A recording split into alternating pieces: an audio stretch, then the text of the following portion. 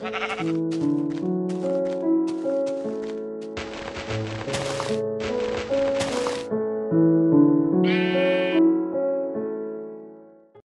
guys, it's Miles517. This is episode 119 of my series, Things to Build in Minecraft. The name of this episode is Firing Range, and to start off, you're going to make a 7x3 wall. And then you're going to delete and put redstone ore, like, every other block. So it's going to be like 3 blocks. And then fill in the backside so you don't see that, because this is pretty much the blood. Because, like, it's a firing range, but it's more of like a firing squad, like up against a wall. But I thought firing range sounded cooler, so I want firing range. But the gist of it is, it's an area to execute people, kind of like the guillotine build, so it fits into that sort of medieval sort of style build. Not that it'd be cool for anyone that sort of does that, because I feel like that's what a majority of Minecraft builds are medieval ones.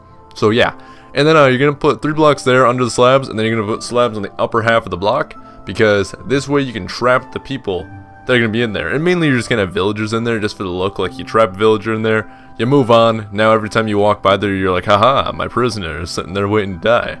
You know, it's pretty dark, and I like it. I think that's what I was really aiming for with this, and I think they did a good job with it, and I like it. So put some slabs there, and then you're just going to spawn your villagers in there, and they will not be able to move. They'll be like, what's going on? Hey, what's up? And then, like, they're at sort of arrow level, so they'll get shot. So, like, 90% of the time you activate the dispensers, they will be shot. And it's pretty cool, and I like it. It's pretty good. It's pretty dark, like I said. And then some metal bars for detail. Looks like it's holding up the slabs, stuff like that. Now you're going to want to count 8 blocks away, or 7, or some numbers, 7 or 8. And do a 7x4 sort of little layout area. This is pretty much where your dispensers are going to be, with redstone and all that good stuff. And I just kind of do this sort of shape. And then pretty much like the redstone, just like on the every other block, just put a dispenser. Then just fill in the gaps, and then just do this, and then put a stair block, and then repeat it to the other side. There you go. And then you're going to do this. This is pretty much the redstone portion of it, which I don't even know if I did correct. I don't know if there was a more simple way to do it, but as far as I know, repeaters right at the back of the dispensers, and then just connect redstone like that, and then boom, you're good. That was really simple redstone, wasn't it? I thought so. I'll put some stairs in the back there, then all you're going to do is just fill in the top with slabs just to cover it up, make it look a little nice. The one to the, behind it over there is open, so I could look at the redstone, even though it's pretty simple. I just couldn't remember, I could not.